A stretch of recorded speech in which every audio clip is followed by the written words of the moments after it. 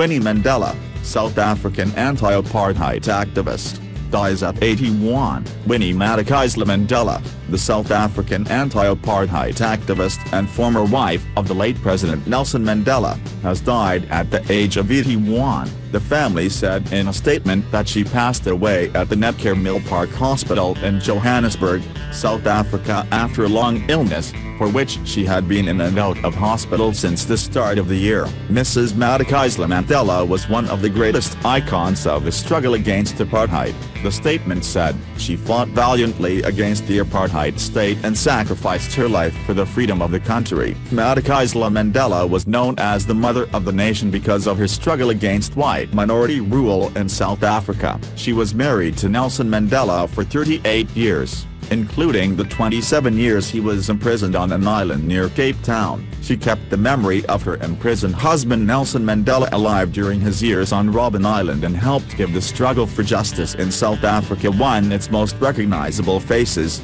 the statement said.